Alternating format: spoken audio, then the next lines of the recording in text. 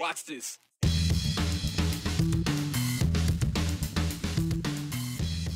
Change can be tough, and that difficulty was on full display this legislative session when JFAC tried a new way of doing things. Oh, there was resistance, but it was futile. Or was it? Could we see more changes to Idaho's budget process?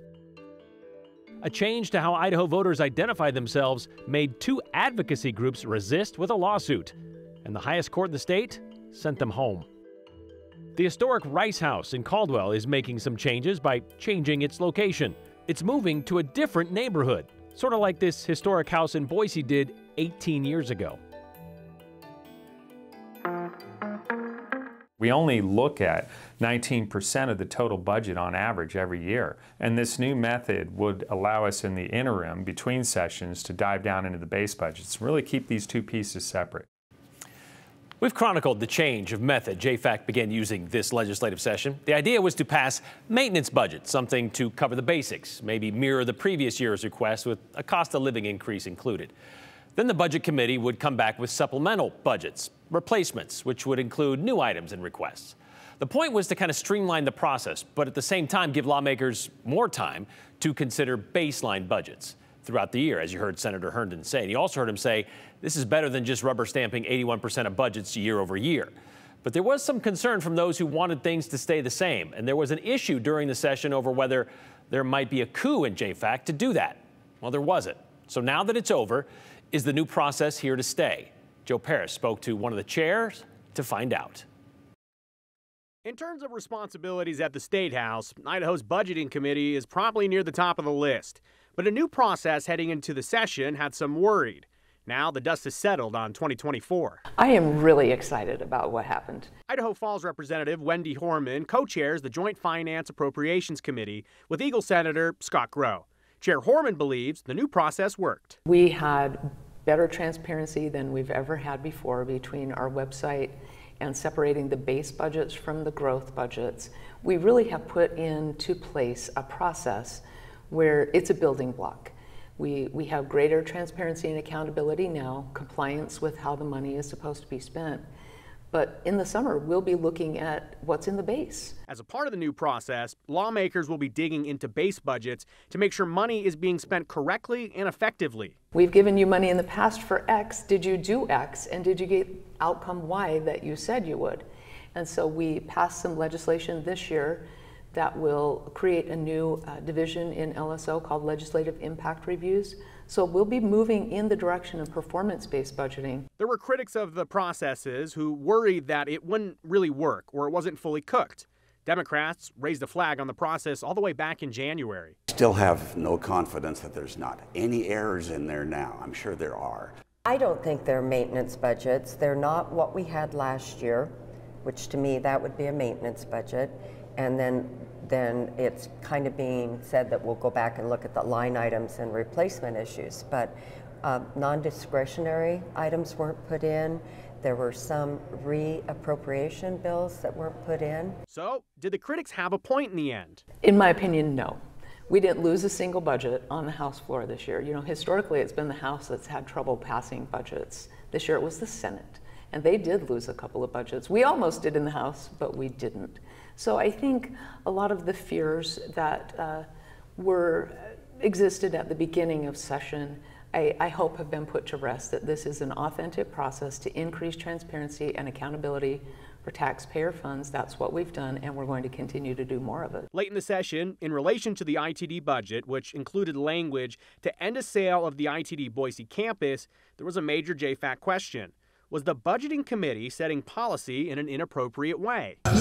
Earlier this session, it was made very clear that this is a budget committee, not a policy committee, and yet here we are ramming a piece of policy into a budget. In my opinion, your fiscal policy is your policy.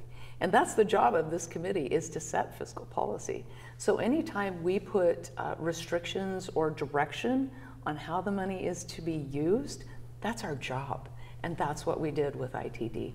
So if we were going to start a new program, and that should happen in a policy committee. But for JFAC to say here are the conditions on using the funds, that's exactly why the taxpayers sent us here. So to answer Brian's question at the top of the story, the answer is yes. The process is in place and will continue. We will follow that through the summer. Thank you to Chair Horman and Chair Grove for walking us through the process through the entire session and through the summer, through the interim. We'll be following some of that dive down into the base budgets as well, Brian. But it wasn't without issues, as we heard toward the end. The vocational rehab thing, how did that turn out? So the vocational rehab situation was something we reported on in terms of it came clear at the end of the session that this agency in Idaho, they didn't have the money in their budget to be paying all the vendors that had services rendered. And there was an accounting issue and there's some type of an issue that has not been solved yet. But Chair Horman actually told me this morning, and I asked her, she said this has been solved for now. There is a solution to make sure that the vendors are getting paid through the end of the year. But Brian, lawmakers, they will be coming back in January to take a look at the vocational rehab situation. Again, lawmakers didn't want to punish the people that get the services from the state. At the same time, though, it does involve giving more money. And it can wait until January? Yes. Okay. All right. Thank you very much, Joe.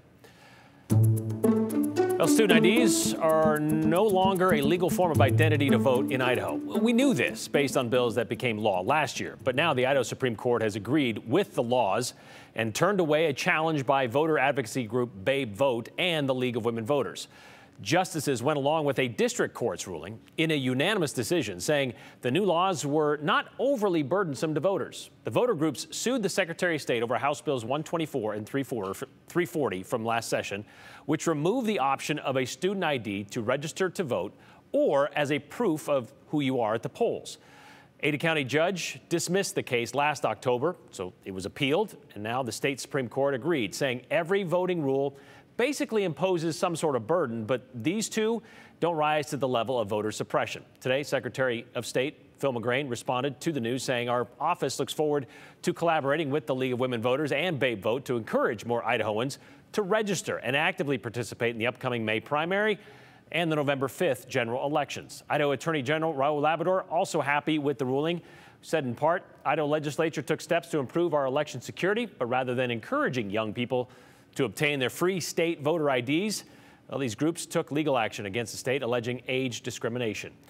Abby Davis spoke to the plaintiffs, that'd be Babe Vote, spoke to them today, and they told her they are crushed by this decision, believing it goes against the fundamental right to vote. They said they won't stop fighting against laws like these. And you can hear more from Babe Vote and the Secretary of State's office tonight, coming up on the news at 10. Got a lot of comments yesterday after the governor signed the harmful materials in library bill, including one from Boise Mayor Lauren McLean. Joe Paris tells us what she has to say, along with a few other bits of news in today's 411. I believe that Alex Cox was better shooting Tammy Daybell. Detective Ray Hermosillo with the Rexburg Police Department was back on the stand in day 2 of the triple murder trial of Chad Daybell. He's accused of murder and conspiracy in the deaths of his late wife, Tammy Daybell, and his current wife's 2 children, JJ and Tylee. Detective Hermosillo was at Chad's property in June of 2020 when investigators found the remains of Tylee and JJ. He described what they saw and smelled that day. Then the defense began their cross-examination of Detective Hermosillo. They asked about multiple attempted shootings aimed at Tammy and Lori Vallow's niece's ex-husband, Brandon Boudreau. Police believe that Lori's brother, Alex Cox, was the shooter. The defense says he plans on re-examining Hermosillo later in the trial. Court will resume on Monday. Boise Mayor Lauren McLean is reacting to Governor Little signing the harmful materials in the library bill just yesterday. This new bill, now law, it gives parents the means to file a complaint with the library about a book they find objectionable in a kids section. The library has 60 days to relocate said book, or if they believe it in the proper section, that parent can sue for $250. Boise Mayor McLean said in a statement, "I stand firmly with librarians and our community in opposition to the recently passed House Bill 710. Our public libraries are and should be inclusive spaces where individuals from all walks of life can access a wide range of materials. Everyone deserves the opportunity to find books that reflect their experiences and identities." The law goes into effect on July 1st. Today, professional women's soccer team, the Seattle Reign FC, extended Boise native and Centennial High alum Sofia Huerta's contract through 2027. Huerta joined the team back in 2020. The 31-year-old has a number of accolades, including 59 starts and 62 regular season games. She was also called up to play for the United States national team in the World Cup last year. Huerta says she's excited to keep playing for the Reign. And that's your 411.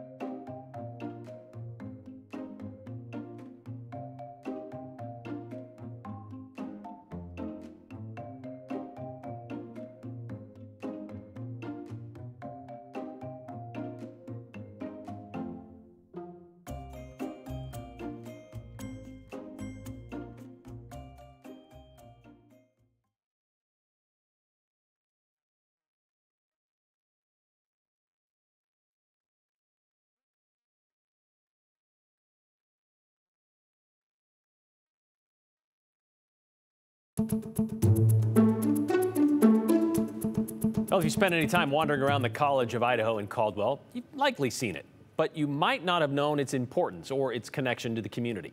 For 4 decades, the Rice House sat vacant, vandalized, home maybe to some pigeons or some squatters. The Victorian-style home got its name from its original owner and the original founder of the College of Idaho. John Rice was also a mayor of Caldwell. He was a state lawmaker and a state Supreme Court justice. Rice built a career on both law and order, and now his house, his former house, is set to do the same for a Caldwell neighborhood that just might need it. An overlapped link of zoning crosses on the Caldwell corners of Kimball in Chicago. Just more caution when you're crossing here. Don't be stupid. But it's a residential lot that's grabbing conflicted feelings. It's low budget. It caught on fire the back half about a year ago. And it's been a work in progress for long as neighbors remember. That lot. But Aaron Guilford, well, his sights are set on what to caddy in the corner. It's been empty since I moved in. Been empty since before I moved in. We do need more safety in this area. I've heard gunshots. I've heard a lot of cops run by this place a lot. Like every night, there's always a siren that goes by, and I'm like, I didn't do it. A second-hand fixer-upper Victoria, looking for a second life. I think I would be revived through Mike Dittenberg. Not truthful if I told you I knew all of the logistics. Because there's a lot of moving parts. Figuratively and literally. To move this in one piece. Renovate it and make it a grand part of our community once again. As you can tell, it's a tall task. This has been added. It's an addition. For manager. These 2x4s are new, standard. Carlos Gonzalez. And these are the old ones. The stud walls came standard, but there's still plenty more left to get gutted. Yeah, so it's cool removing this center stairwell. That's just part of a longer list. Oh yeah, it definitely needs new paint. It's a complete renovation of this house from top to bottom. Leading to a clear, concise goal. 5 apartments inside of this building. Making for 5 new neighbors. Pardon. They're going to put a historic building in a lot that is not a historic lot. That makes absolutely no sense. There needs to be a free residential parking area for those that live in the area so they don't have to worry about their cars getting broken into or hit. A tough take, considering Aaron's yet to meet the tenants. Well, I think it's a good thing to do. Help out our first responders. Firefighters, police officers, paramedics. How's that for safety? Now see, that I can get on board with. And these first responders won't be moving in empty-handed. So this is the area that the coffee shop is going to be in. And the caffeine will be needed. June 29. For a massive midnight move-in. At midnight, I'm gonna get woken up. Okay, thanks. The Caldwell Housing Authority won't start that renovation until they move the house to its new location on Kimball in Chicago. The units will have first preference for first responders, and those units will be kept affordable too, again, according to the Caldwell Housing Authority.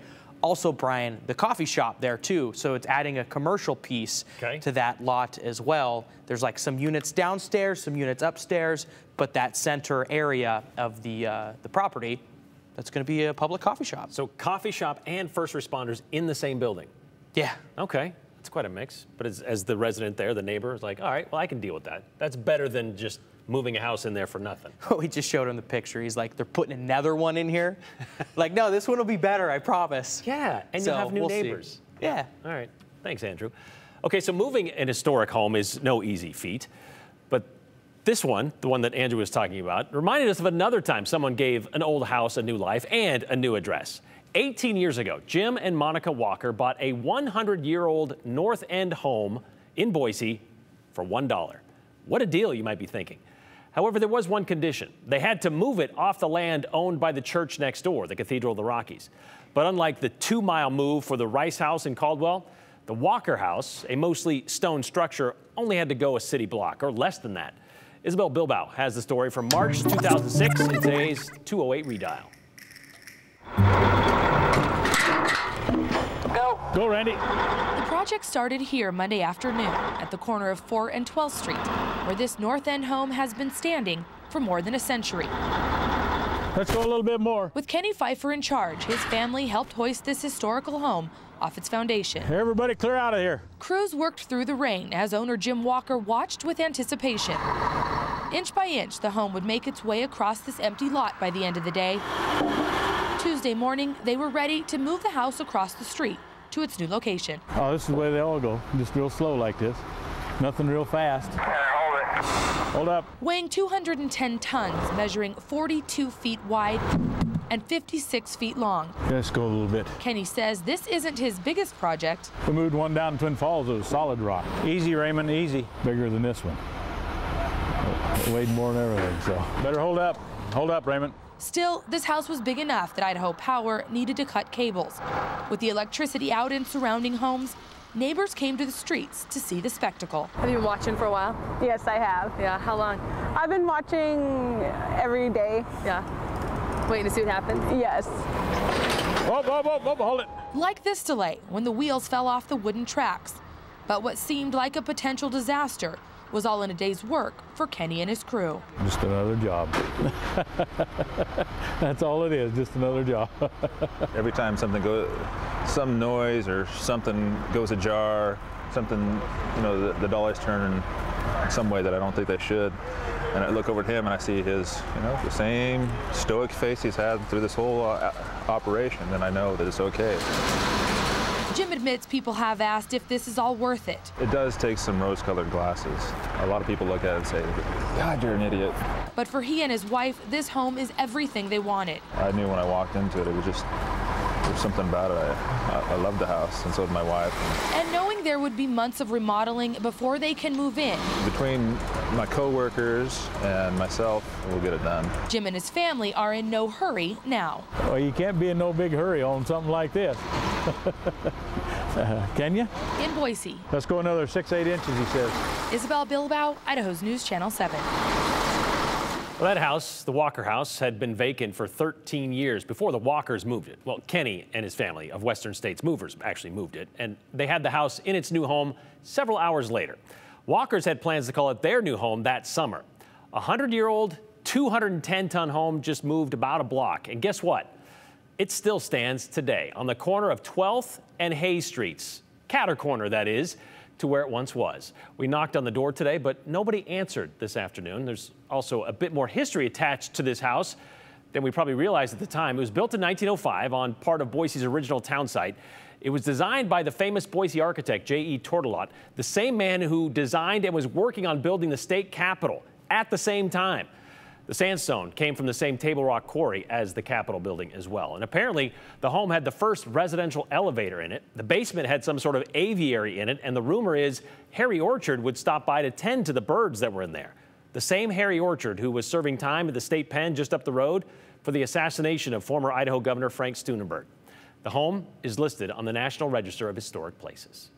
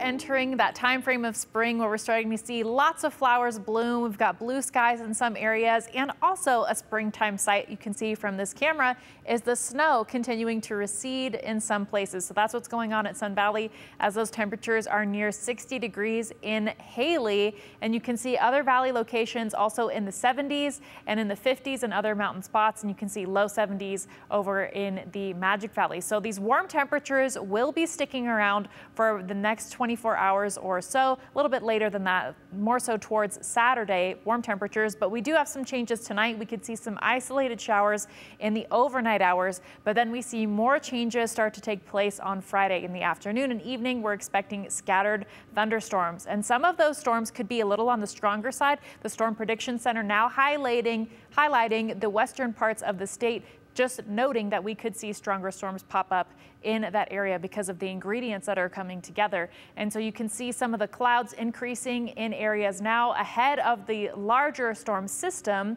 some of that rain making it onshore in association with that low pressure center off the coast. That low pressure will continue to dive south really quickly off the coast of California. So that's what will be spurring some of these changes that we will be seeing. These are the isolated showers I mentioned in the overnight hours, and you can see as we go forward to the morning, we could see an isolated shower through Magic Valley spots as well ahead of the afternoon thunderstorms. So right around that 3-4 p.m. time frame, we'll start to see some of those pop up, and we are looking to see some of those reach the mountain areas as well. McCall looks to see a few of those as well, but the trend over the past 24 hours is that we see fewer thunderstorms. So that's what we're looking at for the latest update. But you can see those temperatures still on the warmer side, and some of those storms could be on the stronger side as well.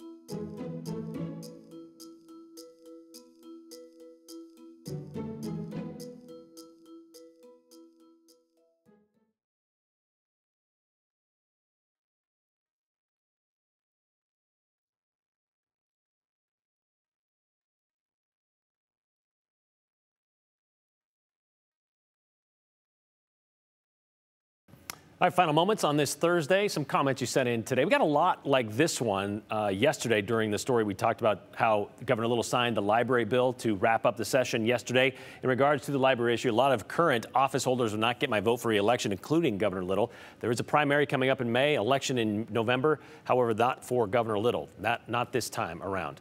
Thanks for sharing the journey of the beautiful Walker home. I'm so glad it was saved, says Diane in Meridian. Meanwhile, Dan, who said he walks by it every day, says, too bad the block across the street is just still a weed patch. Well, there's a parking lot there, but it's also like a community garden for, I believe, the Cathedral of the Rockies. So maybe they'll kind of tend to it as the warm weather kind of sets in. We'll see you tomorrow.